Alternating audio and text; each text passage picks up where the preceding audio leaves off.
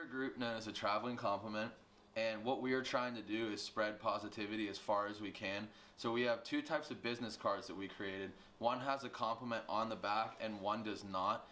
And so what the main goal here is when you get a business card, you're supposed to hand it off to someone else, you know, giving them a compliment. So what they do with that card is they take a selfie with it, post it to Instagram, and they hashtag the Traveling Compliment so that we see it and then we can reshare it.